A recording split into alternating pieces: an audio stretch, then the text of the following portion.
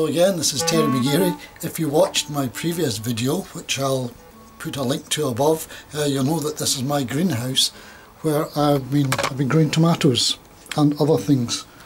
I thought I'd let you see the next stage of the easy grow tomatoes. First things first, I've got all of this a bit overgrown now. We've got tomato, 6 tomatoes there, but we've also got courgettes. And the courgettes are doing really quite well. I now wish I'd put them into pots that were filled a bit more with compost. I think it's too late to do anything about that now, but I hope they'll still grow. I'll have another look at those later on in the video. First, I have to try and make some space. At this time of year, greenhouses can get really busy with seedlings growing, such as these French marigolds, a few extra tomatoes. I've managed to give 4 away. If anybody else wants one, you need to let me know quick. And I've got other things, so if I can get rid of some of these could probably go outside now. There's no more frost likely, so these could go outside, which means that will then be free. But I need to get rid of some of this stuff. I'll do that and then get back to you in 2 minutes.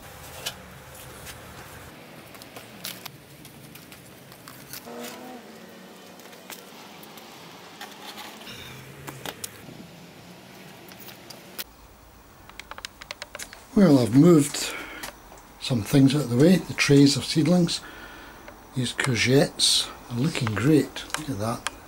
The bigger problem is these tomatoes have actually been supported by the courgettes while they were growing there, so they've now started to tumble over alarmingly. So what I'll need to do is get these tied up to this line here, which I think is still stud enough. It's an old washing line. Yeah, seems okay, that should take it. And I've got some string, and I'll just tie some string around these near the top somewhere and tether them up to this, and as they grow I'll just take up the slack in the string until they get up to this height and probably stop them growing at that point by pinching out the tip. So let's get going, see if I can save these poor things. I want you to start with why I should do it.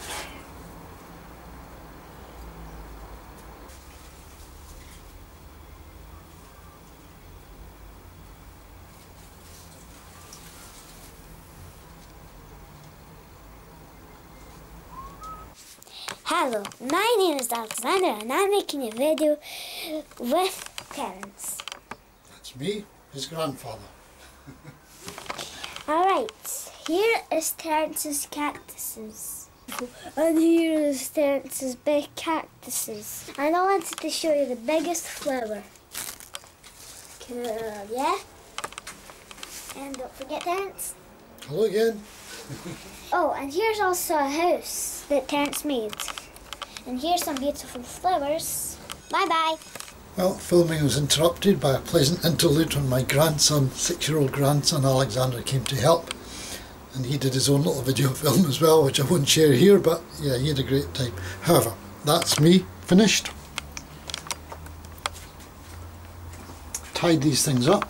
I removed any extra side branches that were sticking out. Oh, I missed that one. Hopefully that's the last one. And I spaced them out a little bit. I could probably, in all honesty, do with more room for them all. But I can slacken these off, move them up, move them along, tie them up again. And maybe being a bit greedy having 6 on the one side of the greenhouse, but yeah, they'll survive. These things are massive, the courgettes. Massive. I had no idea. I underestimated badly how much room they would take. So I thought I'll have one on here, one below and one at the side, and hope that works. I need to be careful with the watering because there's not an awful lot of compost in there. These things dry up, but that soil is dry, bone dry, and these can just collapse if they get too dry and won't come round again, I think. So I need to get some water on these straight away. In fact, what I'll do because everything's about that stage, I'm going to use the tomato feed and at least give it to the tomatoes.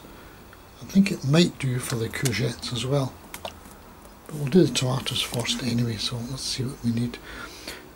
Dilute 20 mils in 4.5 litres, 1 gallon of water. Okay, let's do that.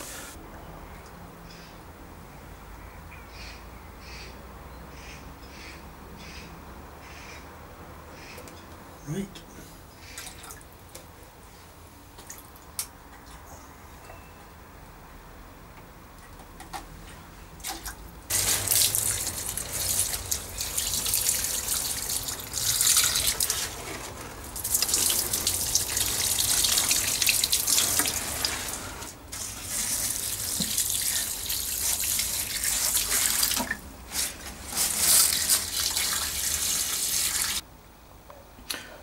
Well, that's the tomatoes sorted,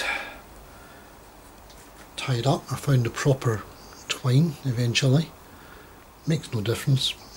Possibly that parcel string's even better, however. So they've all been fed and watered like the horses. I was going to mention to you, yeah, these things, the courgettes. Yeah, a couple of mistakes I've made, I think. One is to have them in the greenhouse at all, because they take up so much room, the size of those leaves. I had to move them into a 2-storey situation here. So that's one mistake. The other mistake is containers. I should have used, I think, either bigger containers or filled those up to the absolute brim with compost. Next time I would think about both of those things. And the other thing I'll mention to you isn't a mistake, but you'll see these ones here. That's the female flower, which has got a little courgette behind. It's the same with, you know, the other members of the family. Cucumbers, for example, squashes. You'll see the small fruit behind already. We need another type of flower that doesn't have that. We need a male flower.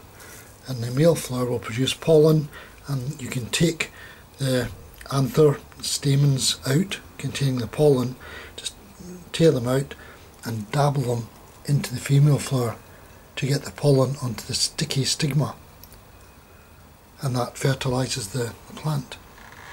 So I'm looking around to see if there are any male flowers on the go on other ones. That's another female.